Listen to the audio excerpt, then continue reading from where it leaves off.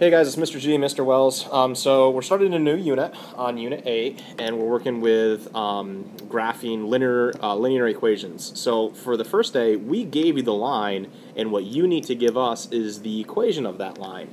So as soon as you think or hear linear equations, automatically I want you to think of y equals mx plus b.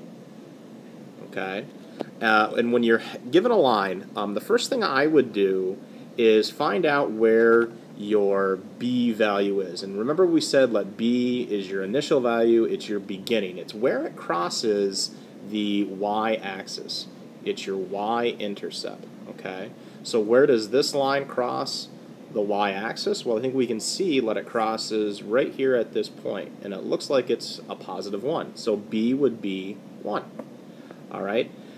M is a little bit trickier. M is your slope, it's your rate of your change. It's also known as your rise over run. And so what I do is I start at the beginning, I start at my initial value, and I go up the line and see where it crosses your crosshairs, where it's right on the corner of the block, because I have to see where the line hits each coordinate evenly, okay? I always think of them as like your crosshairs. All right, so now I always rise first, because I always go up, so it's rise over run, so it looks like I'm going from this point to this point. I'm going to rise 2, that's a positive 2, and I'm going to run to the right, and we know that right is positive 3 units. So now I'm just going to plug in my m and b, so it's going to be y equals 2 over 3 x plus 1. Number 17 in the notes today. It's a little bit different. Looks a little trickier because the scale is way off. The scale's different here.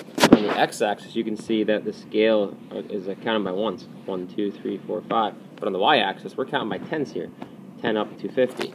So it's not a very consistent scale, so we have to think about that when we're doing this.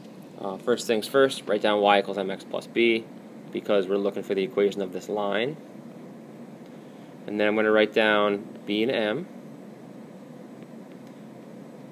Looking at my y-axis, it intercepts at 30, clearly right there, the number 30. So I know that b is 30, the initial value. Initial means starting point. And now I'm looking for m, which is my rate of change. How is this line changing from this point to the next point on the line? And I can see that these are marked pretty clearly for me.